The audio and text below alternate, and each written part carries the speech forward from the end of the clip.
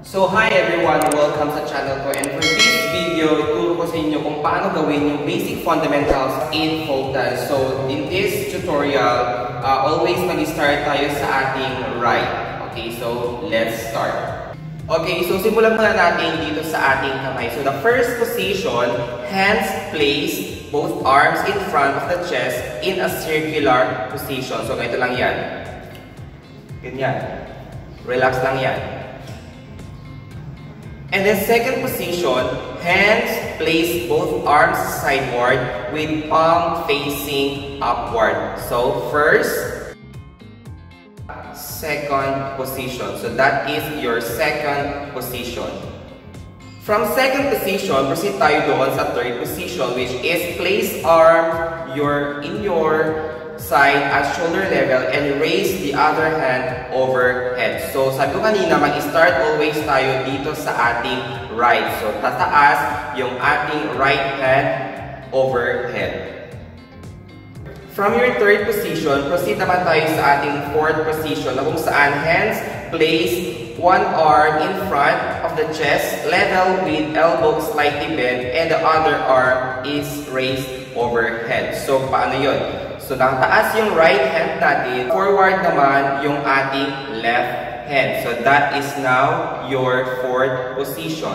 From fourth position, proceed naman tayo sa ating fifth position. So, raise both hands overhead with the elbows slightly bent. So, dalawang kamay, tataas, overhead. Okay, ganyan, overhead. So, start tayo ulit sa first position hanggang sa fifth position. So, okay, this is the first, second, third, fourth, and fifth. So that is your basic fundamentals sa arms position sa right sideward. So i-try naman natin dito sa left. Okay, so this is your first, second. Pag sa left, mag-raise yung left hand natin. So third, fourth, and fifth. Okay, so i-try natin ng makasunod. Okay, so 5, 6, 7, and 1, and 2, and 3, and 4, and 5, and then baba, balik to original position, and then sa left, and then 1, and 2, and 3, and 4, and 5, and then back again to original position. Okay, so since tapos na tayo sa ating arm position, proceed naman tayo sa ating feet position. Okay, so the first position sa ating paa, heels of the feet together and the toes 45 degrees apart. So, ganito lang yan. That is now your first position. Second position sa paa, strike the feet sideward. So, ganyan. From first position, proceed sa second position, step nyo lang yung right sideward. From second position, proceed naman tayo sa ating third position. Heel of the foot placed beside the instep of the other foot. So, saan yung instep? Dito sa gitna ng ating foot.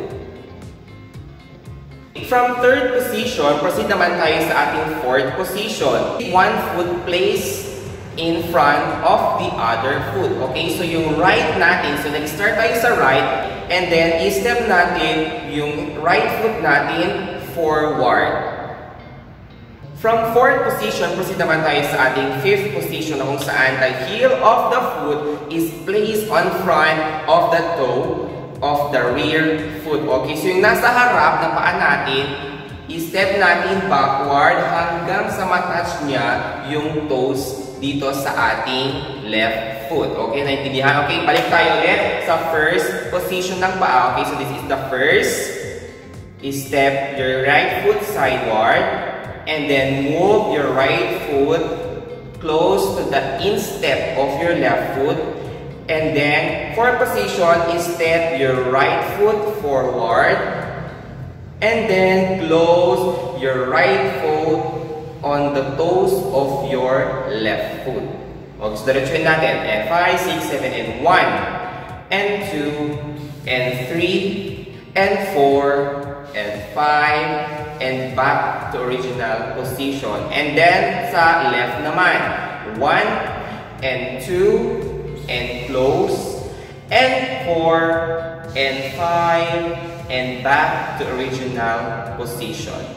Okay, so since tapos na tayo sa ating arms position and feet position, try naman natin pagsabayin. Okay, so first, second, third, fourth, and then go back to original position. And then proceed naman tayo sa ating left side. So 1, and 2, and 3, and 4, and 5, and then proceed sa original position. Okay, try natin directionin yung right and yung left. So 5, 6, 7, and 1, and 2, and 3, and 4, and 5, and back to original position, and then 1, and 2, and 3, and 4, and 5, and then back to original position. Okay, so itatry natin gawin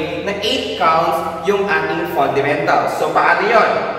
Start tayo sa ating kamay. So, this is 1,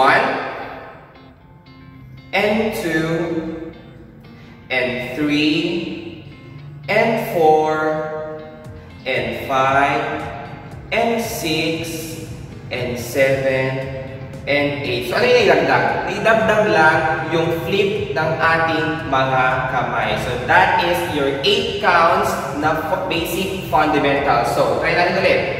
1, and 2, and flip, and 3, and 4, and 5, and 6, and 7, and 8. Okay, ulitin natin. 1, and 2, and 3, and 4, and 5, and 6, and 7, and 8. Okay, sa left. And 1, and 2, and 3, and 4, and 5, and 6, and 7, and 8. Okay, so that is your 8 counts na basic fundamentals. So, paano naman yung ating paa? Okay, so this is your first position. And then, before tayo mag-step sa ating right sideward, kailangan natin i-point yung ating right and then baba. Okay, ulitin ko. 1, and point, and 3, and 4. And point again, and 5, and 6, 7, and 8. So that is your 8 counts sa feet position. Alright, bigyan natin. 5, 6, 7, and 1, and 2, and 3, and 4, and 5, and 6, and 7, and 8. Okay, kung sa kamay, idagdag lang yung ating flip sa ating mga kamay. Dito naman sa ating paa is na idagdag yung mga point. Okay, so ulitin natin. 5, 6, 7, and 1, and 2, and 3, and 4, and 5, and 6, and 7, and 8. Sa left, and 1, and 2, and 3, and 4, and 5, and 6, and 7, and 8. So ngayon, i-try naman natin pagsabayin yung ating mga kamay at ang ating mga paa ng 8 counts. Okay, so 5, 6, 5, 6, 7, and 1, and 2, and flip, and 4, and 5, and 6, and 7, and 8. Sa left, and 1, and 2, and 3, and 4, and 5, and 6, and 7, and 8. Okay, so i-try natin with music para makita natin kung ano talaga yung basic fundamentals in 8 count. And 1, and 2, and 3, and 4, and 5, and 6, and 7, and sa left, and 1, and 2, and 3, and 4, and 5, and 6, and 7, and 8. And then 1, and 2, and 3, and 4, and 5, and 6, and 7, and 8. And 1, and 2, and 3, 4, 5, 6, 7, 8. Okay, so ayun lang, ganun lang kadali ang ating basic fundamentals in 8 counts. So, kung hindi nyo naintindihan, pwede nyo siyang i-rewind para mas ma-master ninyong mabuti yung basic fundamentals natin. I hope meron kayong natutunan and nakatulong sa inyo. And so, thank you so much for watching.